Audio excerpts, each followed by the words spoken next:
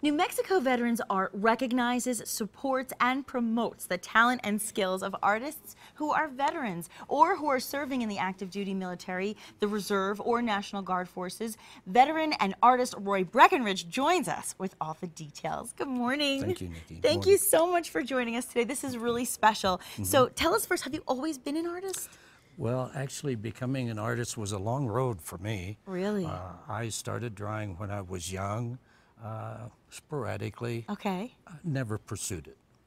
As I grew up, I had an urge to see the other side of the horizon. So I joined the Army, and for over 20 years, most of my time was spent on the other side of that horizon. Wow.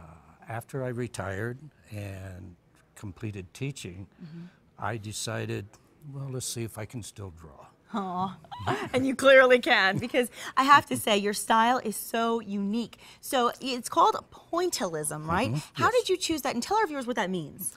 Well, pointillism basically is just dots stacked on top of dots.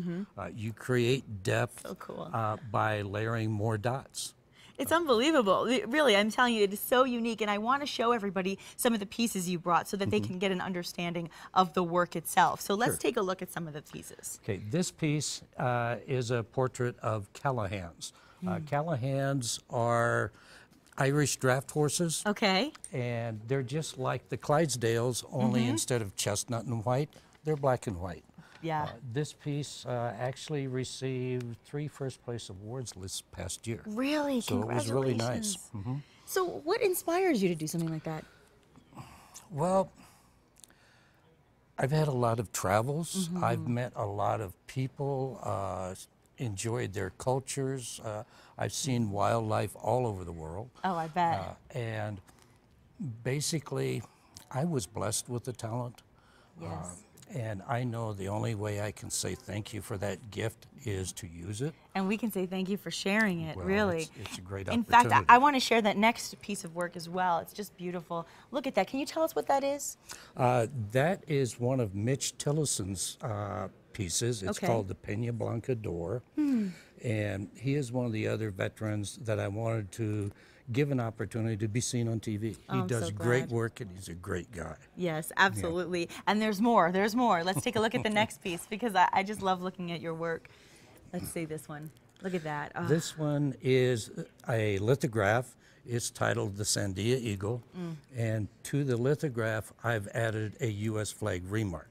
Remark is an original drawing added onto a print to distinguish it from other prints in the series and to make it more valuable, really. Oh, yeah. Because you're getting not only a signed and numbered print, but an original drawing by the same artist on the same piece. What a patriotic piece it is indeed. And for many years, as we just saw with the second piece we looked at, you have promoted not only your own talent, but other veterans as well. So tell us a little bit about how you've done that.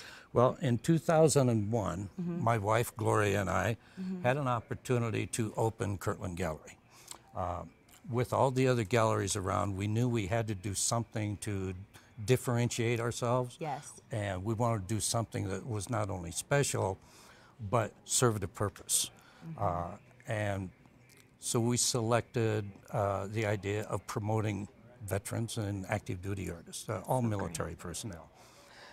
And it worked quite well because it gave them an opportunity to distinguish themselves by showing their work. Yes. And actually, exposure is one of the biggest obstacles any artist has. No kidding. It makes no difference how good you are if no one ever sees your work. That is so true. It is, So- it is the artist's plight, is to be seen and exposed, and while they're still here, to have other people see it. Because a lot of times, That's nice. you know what I mean? A lot of Sure. times we see artists' work after they're gone, and we want that appreciation while they're still here, and we appreciate what you're doing so much. And now there's the New Mexico Veterans Art Show, and before we get to that, I wanted to look at this last piece. Tell us about that one. This last piece is a watercolor by Albert Neuer. Albert's Okay. a World War II veteran. Wow. And he is one of the best watercolorists that I've ever seen, and a great guy too. It's a beautiful piece. And again, thank you for exposing other people's work. And now let's talk about this New Mexico Veterans Art Show. Okay, New Mexico Veterans Art actually was started as an individual show. The first one was in 1998, and a few of us, the founding members, knew that we had found something that was really special Yes. and need to be continued. So after that show, we organized as a 501c3, and every November we have an art show in the Fine Arts Gallery at New Mexico Expo. In fact, right now, that show is on display, and will continue for the next 2 weekends, Friday, Saturday, and Sunday. Okay, and how from can 10 to people 3. how can people get more details and be able to come to the show?